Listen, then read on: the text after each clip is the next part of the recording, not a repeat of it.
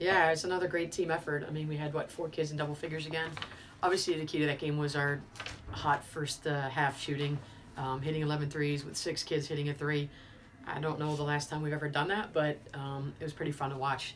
And I think that just in the second half, defensively, we took their 3-point shooters out of the game until the very end. But overall, just really, really happy, especially with kids coming off the bench. Paxton had a really good game with some rebounds and some offensive putbacks. And then Heather Duran had a really good game for us.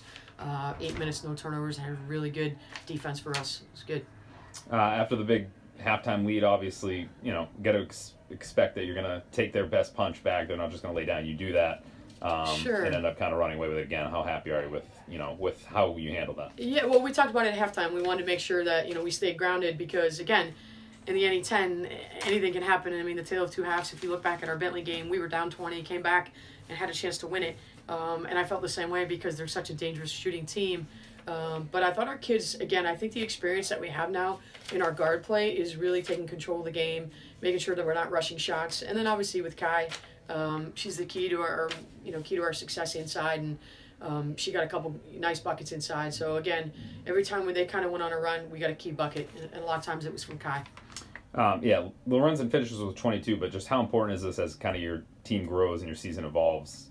7 individuals with at least 7 or more points. Just how big has that been for you? It's been great. I mean, we talk about balance, and actually just in the locker room right now, we're talking about at any given moment, any player can step up and have that opportunity. And, the one thing is we have right now going for us is team chemistry.